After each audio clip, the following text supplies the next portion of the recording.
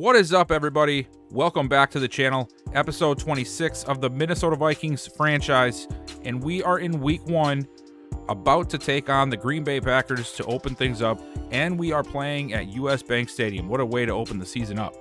Now, before we get to that, though, there are a lot of extras. I wouldn't say a lot, a few extras that I want to get to. I changed my mind again. I made a comment last video saying that I couldn't keep up with all of the teams, right? I didn't want to stay on them. Well, once I simmed to week 1 and once I ended the video, I looked around the league. I looked around, I'm looking for, guys that were cut, see if we can pick up a few guys extra that I think are better for the team, which I did find a couple. And then also to see what the other teams have done to see what we can expect from the Madden AI system. And I didn't like it. I didn't like it one bit. So I went through and I made a profile for every single team once again. And now I'm sticking to it, though. I'm not backing off of it. I'm not changing my mind. This is it. I have a profile on every team. I'm going to do it this way, and I will figure out the rest as it comes. So, with that being said, there are some things that I did for the teams to fix them a little bit. We're going to go over a few updates as well, and then we'll get into more of the little changes before we get to the game. So first, let's do the Around the League update that I have not done for, I think, since last season, maybe even before that. It's been a while. Seems like it anyway. So as you can see here, we have some new stories to look at. First one up in your top left here. Some of these stories are coming from the Madden story generator that I'm using to help liven up this franchise a little bit. And this one is one of them. The top one here from Khari Willis. The strong safety for the Bucs, Khari Willis, is holding out for a new contract. He's currently in his second year on a 3-year deal.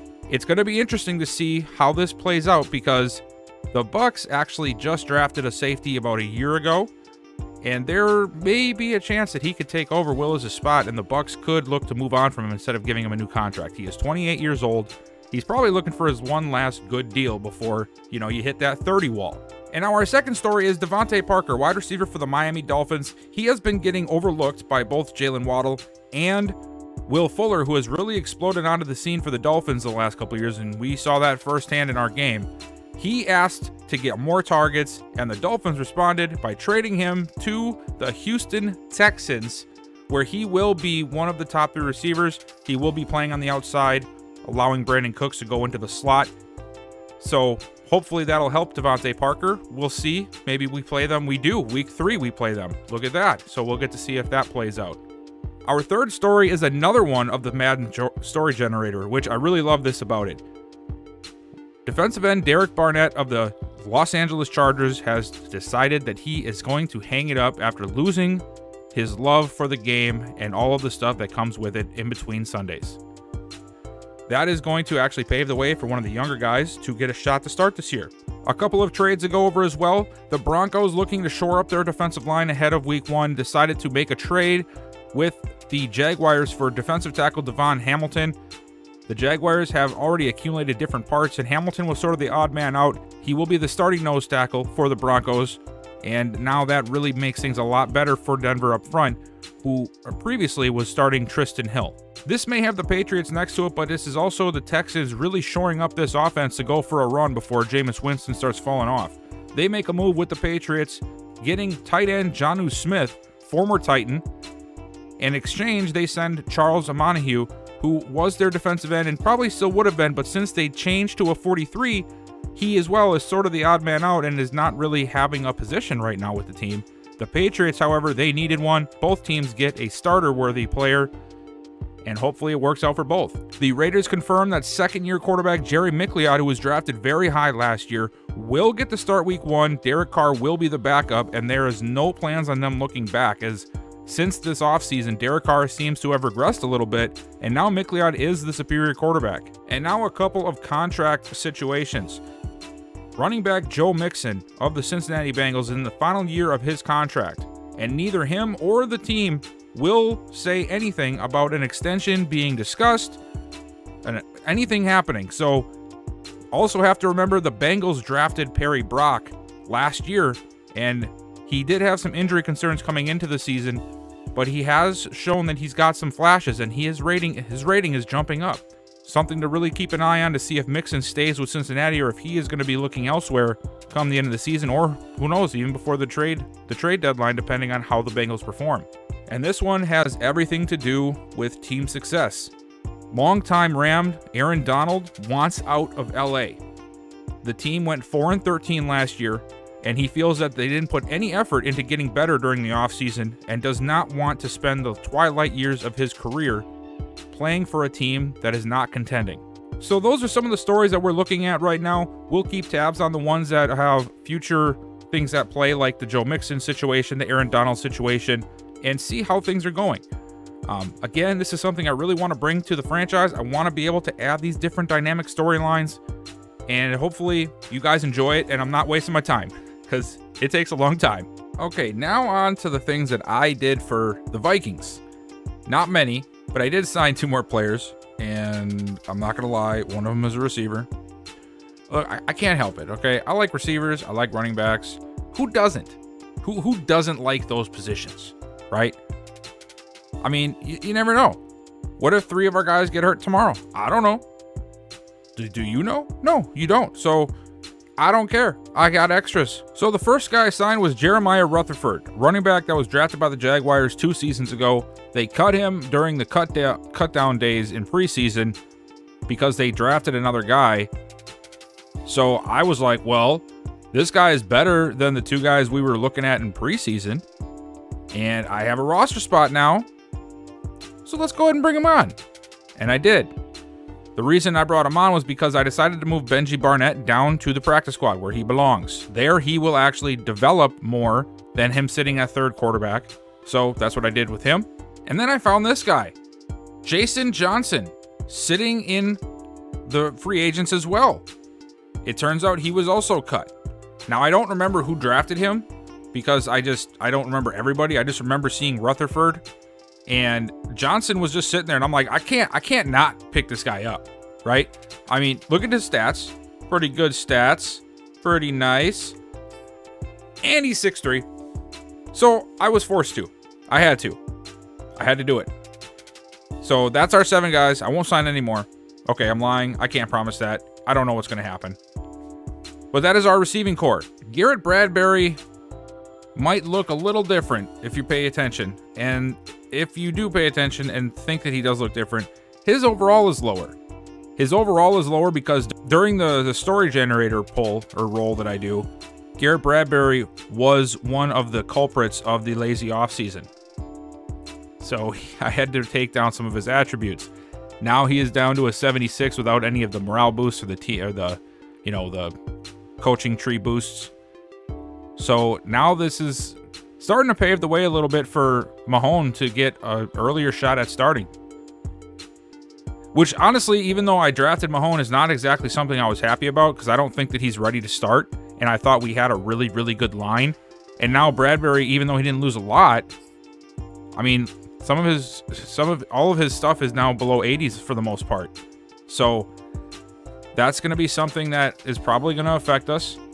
We'll see. Hopefully not too bad. There was also a lot of things that happened during that. I have a whole list of them.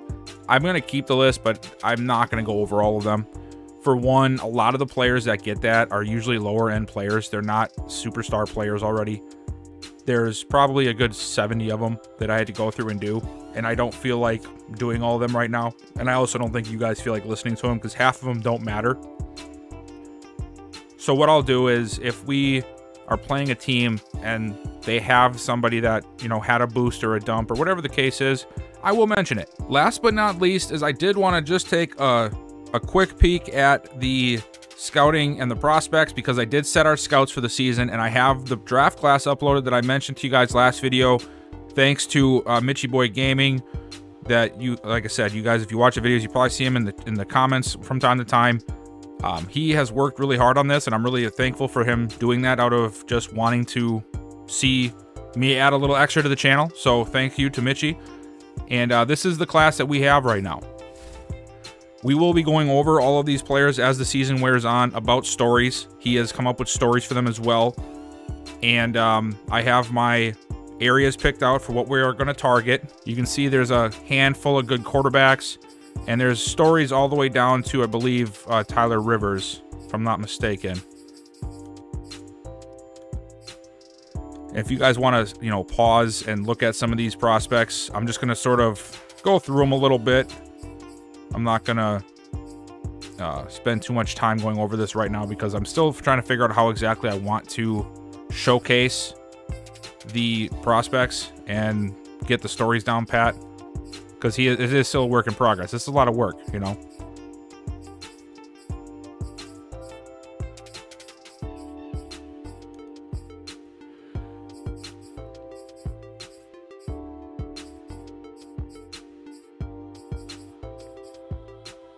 This is one of the guys that he must have put his own little spin on some of these players, because I don't think I've ever seen a linebacker 267 pounds, 6'5". This guy looks like he should be playing DM, but he's sitting at middle linebacker, Tyler Macheski. That's a guy we might have to keep an eye on, considering we are going to be looking probably for some linebackers again comes offseason, unless something crazy happens to the guys we have. A couple of good corners.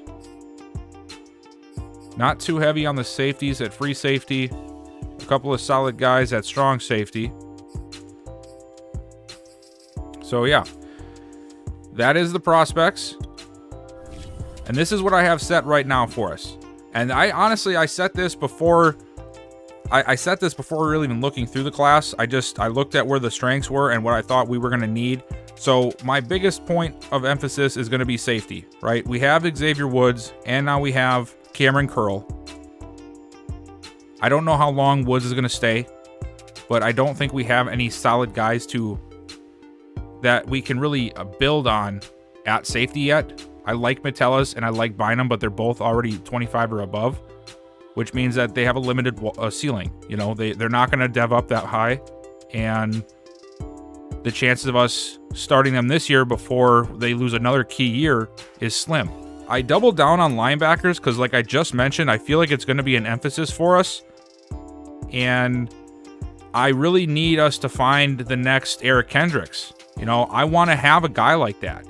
In all honesty, I want to find a guy sort of like the linebacker I have in the RFL named DeMarco Landell. Now, some of you might not even know who the heck that is, which you might soon, because I do plan on doing some more content revolving around my time in the RFL, because it's been a very big motivator for this channel as a whole, and it just is such a great community and a great, you know, product that we put out.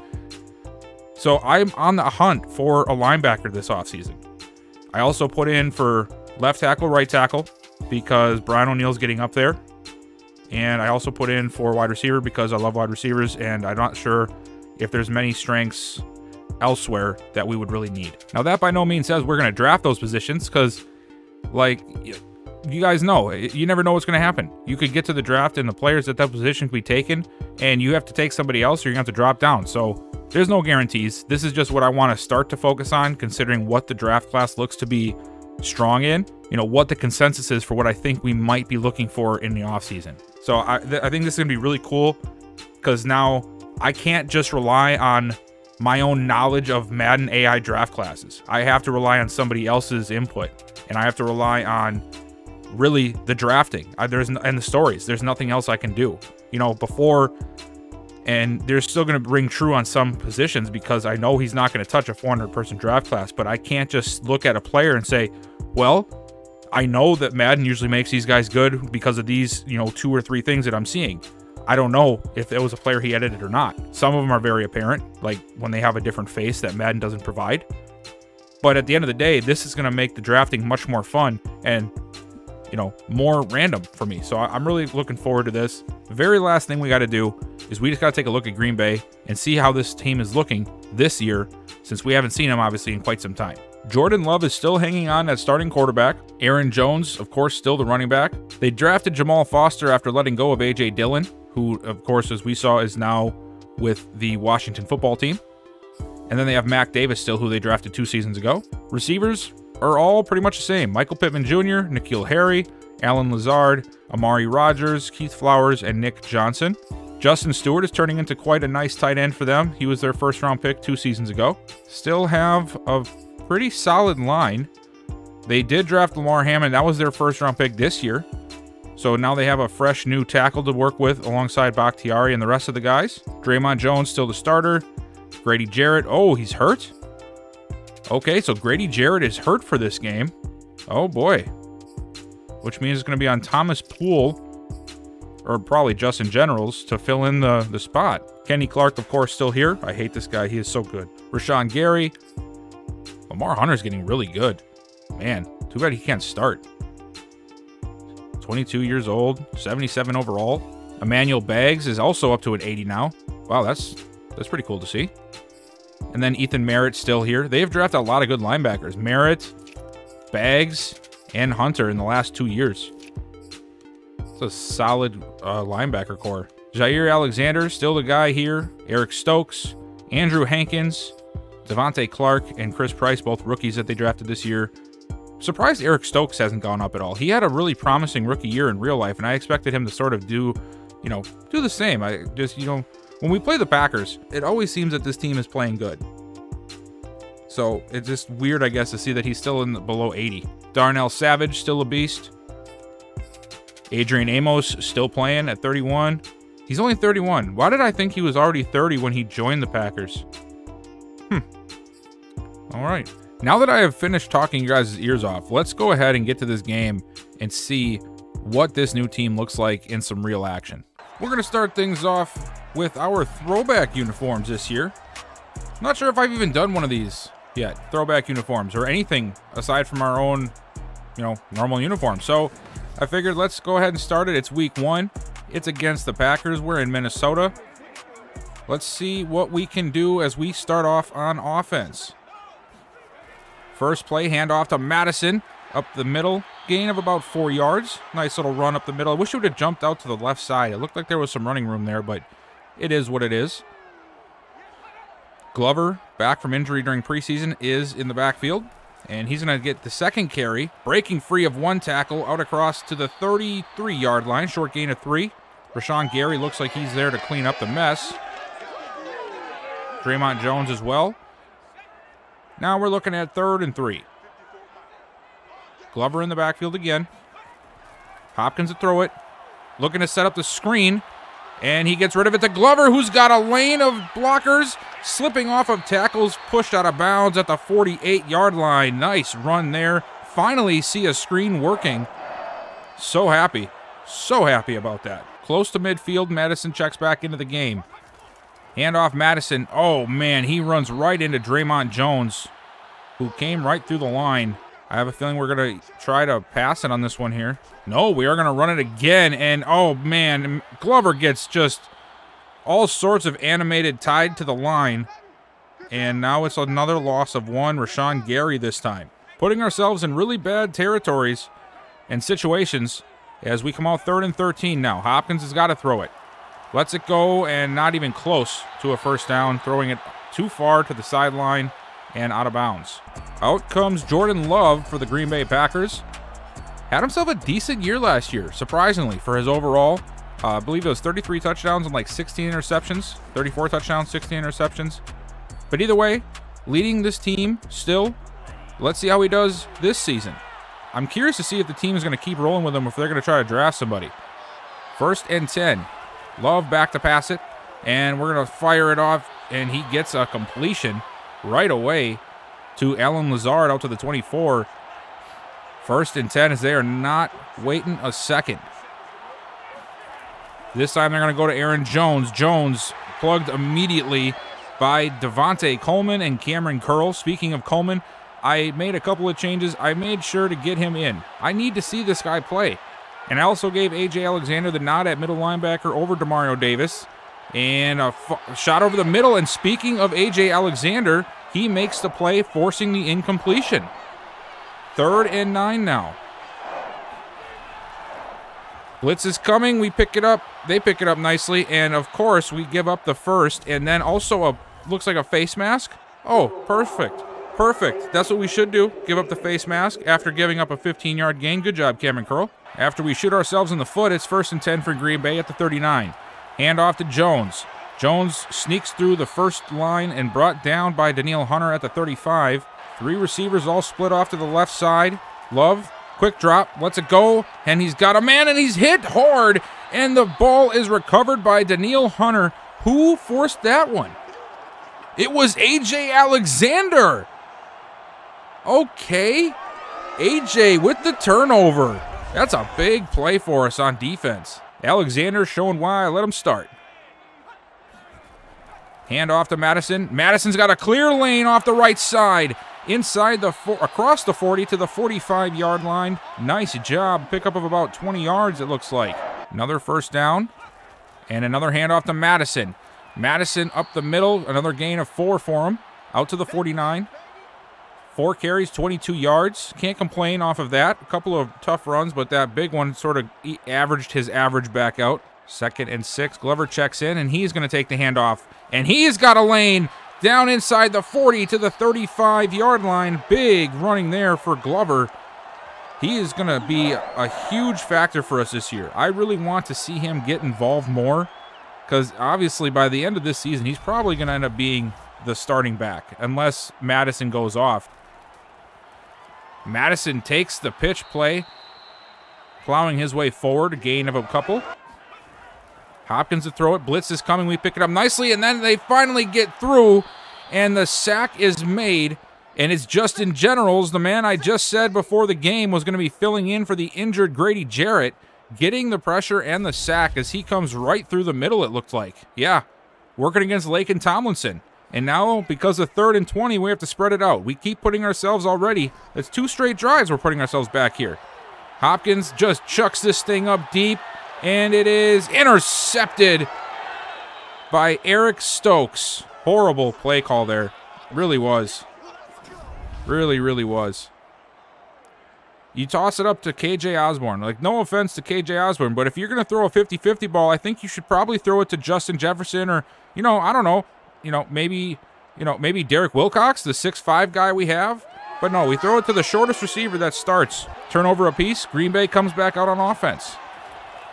Love, quick drop, fires it off to Jones in the flats. Jeremy Chin there to bring him down for a loss of 3. Big play there by Jeremy Chin. I don't know if it was the pressure that was coming or what, but he did not look like he wanted to throw that ball to him, and it had to happen. Oh, yeah, Devontae Coleman caused that play. Did you see him hurdle the offensive lineman?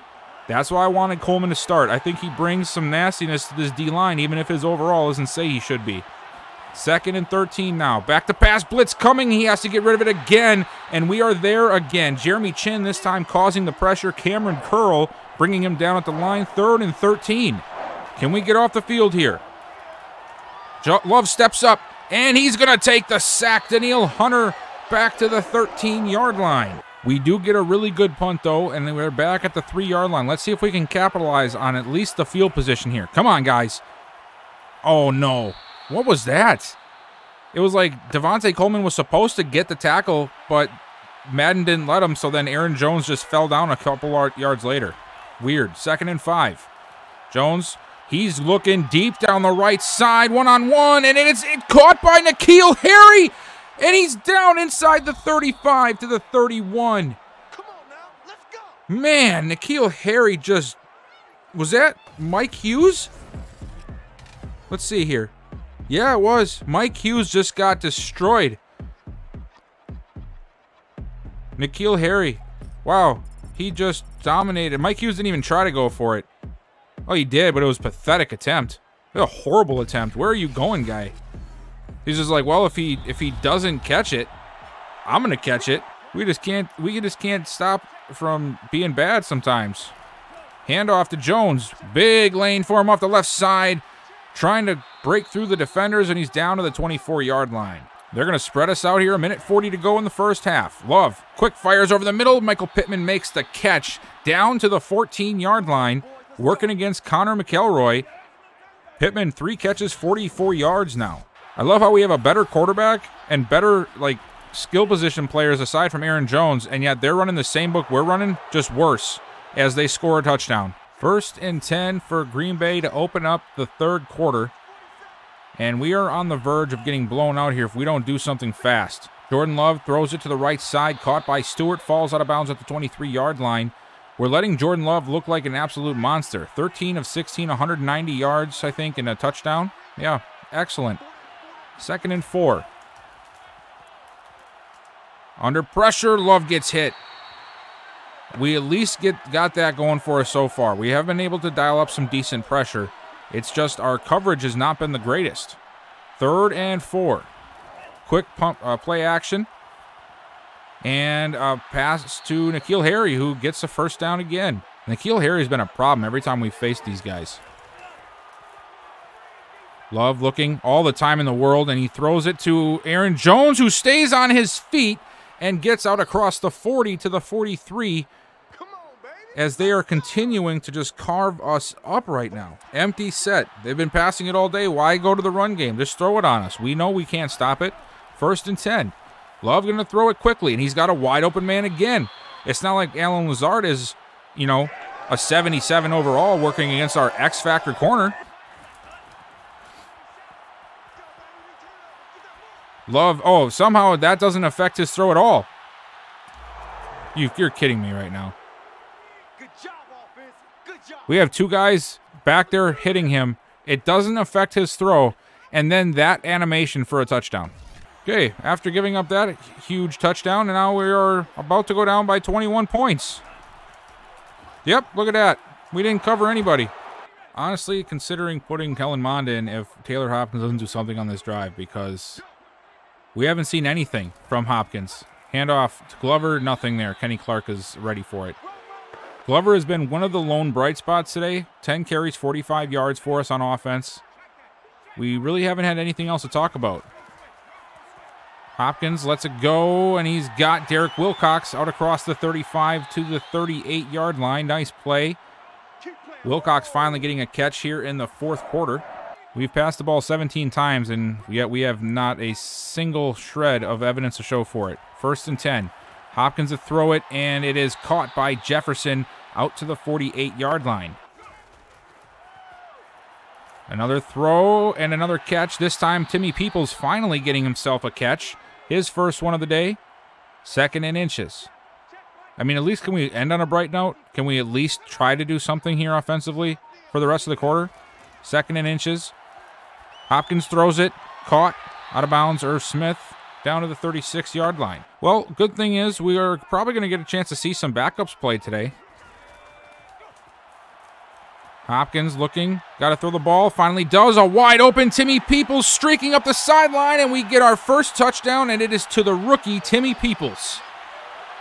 Finally, something good happening to this offense. Just a crossing route working against, it looked like Eric Stokes. Alexander tried to play catch-up, but by that point, Timmy Peoples, he's got the speed. You are not going to catch him. All right, so we finally got something good to go for us on offense. We don't have the extra point because we went for 2 and missed, but we did get a touchdown. And there we go, a nice play by Markel Ware, who also had the sack on the last drive. He's a guy that I'm really excited about. I moved him to defensive tackle, of course, if you didn't watch the offseason video. Drafted him in the 1st round. I just felt that we needed more of a pass rush type of guy there. And so far today, he has been playing really, really well. A sack, and of course now that play. He's had a few others as well, but nothing that stood out that much.